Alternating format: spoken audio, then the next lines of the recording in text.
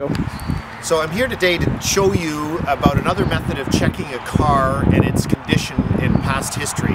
Cars can be checked through CarProof, which is a vehicle history report on insurance claims, but also there's some cars that have had accident claims that have not been done through insurance.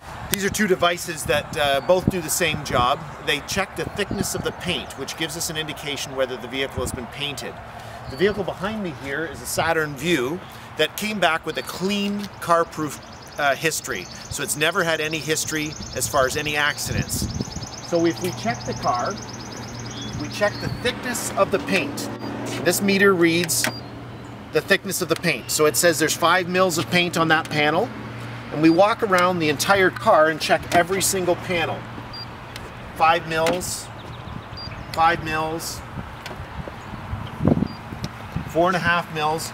As long as we're within a range of approximately 1 mil per panel on the average car, now we get to a panel here that has 9.5 mils worth of paint. And then go to the next panel and we're back down to 4.5 mils. And as we finish off the car, it'll show that it'll 4.5 mils, 4.5, and then on the hood, 5. So everything on this car shows to be clean, other than this back quarter has had paintwork done to it.